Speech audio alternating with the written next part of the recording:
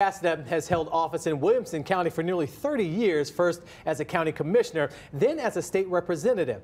WSMV's Brendan Tierney joins us in Franklin with reaction from his constituents.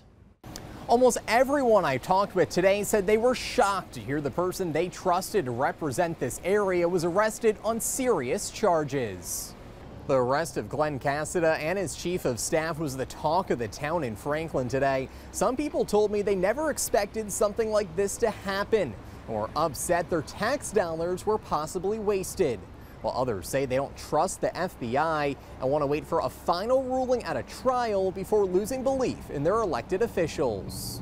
This man has been a servant, so I want to give him the benefit of the doubt and don't assume guilt based on a charge. I think there's way too much of that in our world today.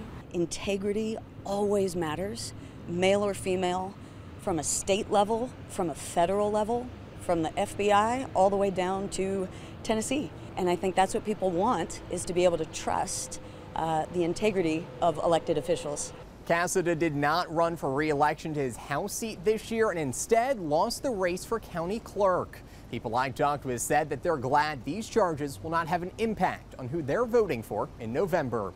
In Franklin, Brendan Tierney, WSMV 4.